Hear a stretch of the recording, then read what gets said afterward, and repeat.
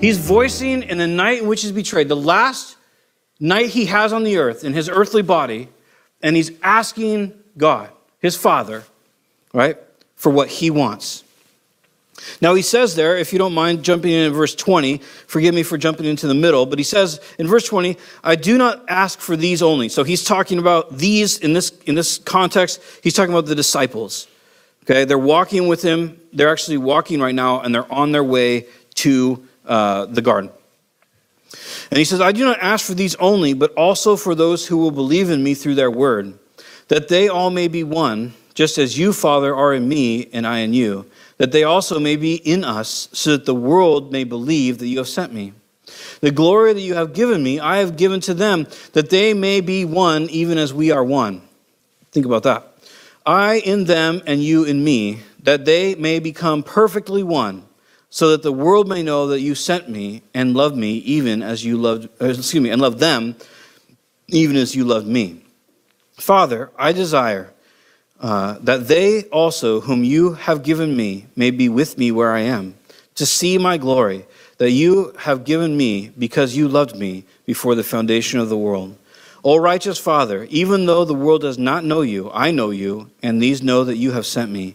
I made known to them your name, and will continue to make it known, that the love with which you have loved me may be in them and I in them.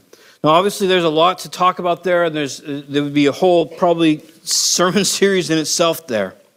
But the point is, as a gist or as a culmination, Jesus is literally praying, and he's saying, I want all the people, these people that are with me, and everyone who will ever believe the gospel through their word, to be unified, to be one. And then he says, and I want their unity to be like the unity that I have with you. And then he says, I want that same unity that they have and we have to be combined, that they would be one in me as I am in you. So again, like, the theory is understandable, right? Okay, a lot of unity, right? How that would work is pretty probably worthwhile for some study. But the point is this. I want us to be one, and I want to be one with them. Think about that. That's the heart of Jesus. And then he says, I want them to be with me, where I am with you. See, you were designed to be with God. I mean, all the way back to the beginning, that's what human beings did, right? They cruised around naked in a garden with God. And there was no shame, no condemnation, just, hanging out and trimming trees, basically. They tended the garden. And they just ate from the fruit of the garden as they walked around there. And the nudity of the pictures, there's just no separation, no shame. Just absolutely viewed by God with nothing to hide. And viewing God and walking with him. We're not trying to be crass or something like that. But that was God's original intention with humanity. And he will bring that original intention back around and fulfill that.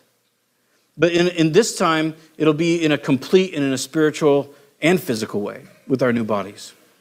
So we'll have this amazing conglomerate. I don't know what it'll be like.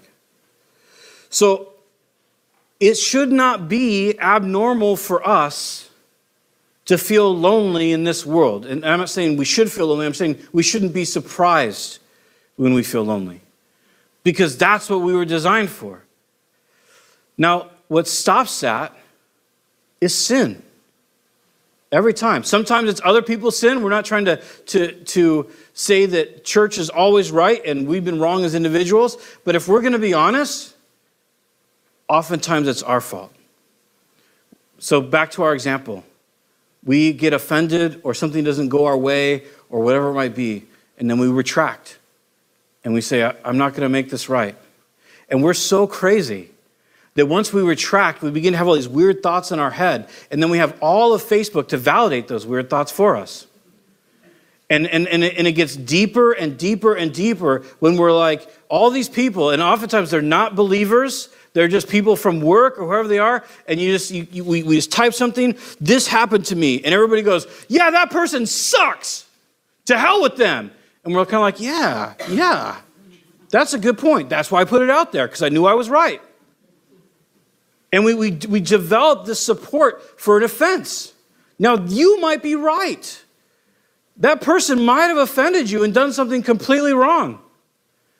But you've jumped. I've jumped from God's course to the course of this world as soon as I've looked for justification for me neglecting and separating myself from God's people and from his course. I say that with all the love and the respect in the world. My heart is not to condemn or destroy anybody.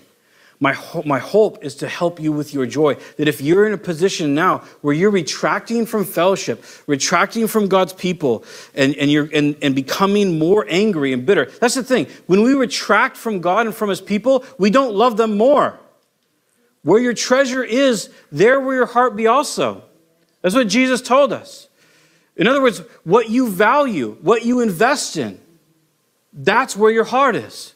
So when we retract from God's work, and can I just I don't want to be flippant, but be honest. The whole I'm just at home worshiping in my own way right now. You're right if you're doing that. You are worshiping in your own way, not God's.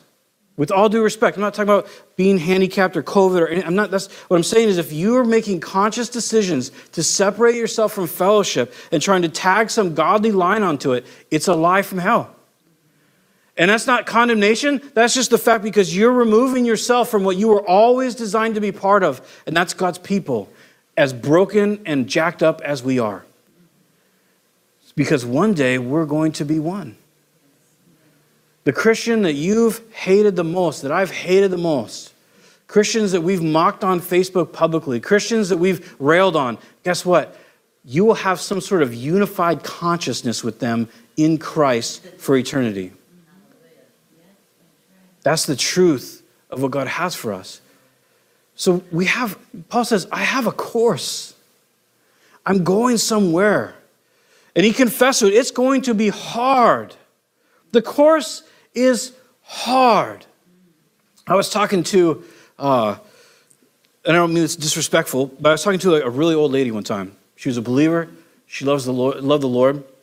And we were just talking, and she went to our church. I was talking to her.